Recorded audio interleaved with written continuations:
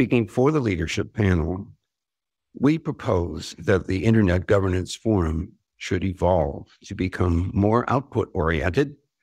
Given its 18 years of experience in multi-stakeholder work on Internet and digital ecosystem governance matters, we believe that the Internet Governance Forum is the best vehicle for considering the challenges and opportunities implied by the establishment of the Global Digital Compact. So the key message today is the evolution of the Internet Governance Forum and the leadership panel's support for that evolution. Let me give you a little bit of background. The Internet was invented 50 years ago and went into operation 40 years ago in 1983.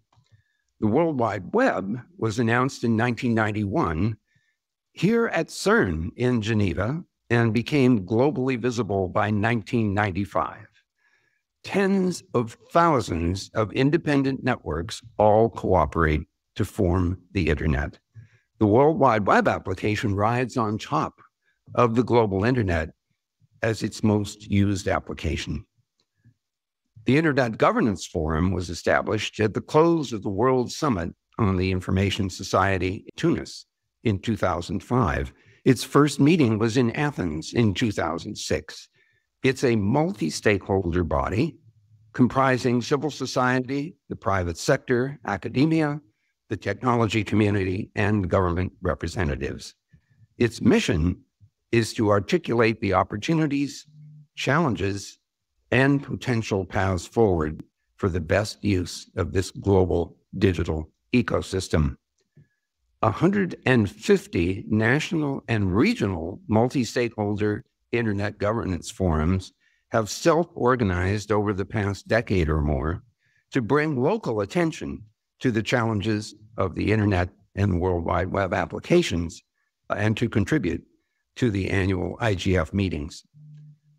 The leadership panel of the Internet Governance Forum was chartered and appointed by the Secretary General of the United Nations with the goal of amplifying and spreading the messages of the IGF, supporting its operation, helping to shape its agenda, and assisting it to respond to the changing demands of the emerging Internet and World Wide Web ecosystem. The Global Digital Compact is being developed with the facilitation of Sweden and Rwanda and is assisted in this work by the Office of the UN Technology Envoy.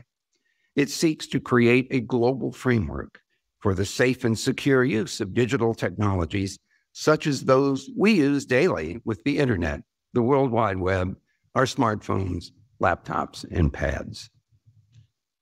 Once in place, the implementation of the provisions of the Compact will require multi-stakeholder collaboration to ensure that the Internet, World Wide Web, and other digital ecosystem components can meet the expectations of the Compact.